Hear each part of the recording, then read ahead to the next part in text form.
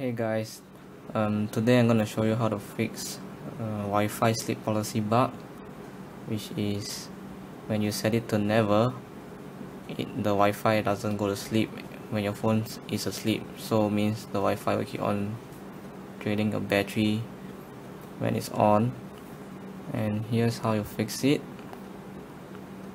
Before you fix it, I'm just gonna say something. When you put the never, as I say, it doesn't work. Always, also no difference. So all you have to do is go to Viber menu, settings, scroll the way down, you will see Wi-Fi sleep policy. Press it.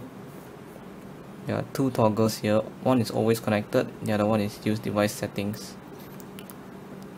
All you have to do is just press use device settings, which I already set it, which means Viber will use the device Wi-Fi sleep policy, which is set to never, and yeah, that's all you have to do.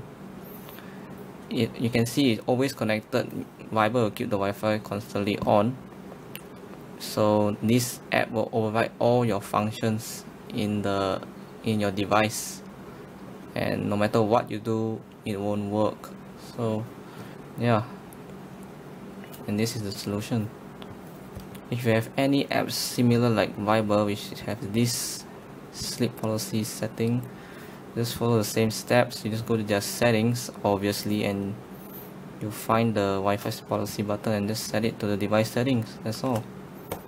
Should be good to go. And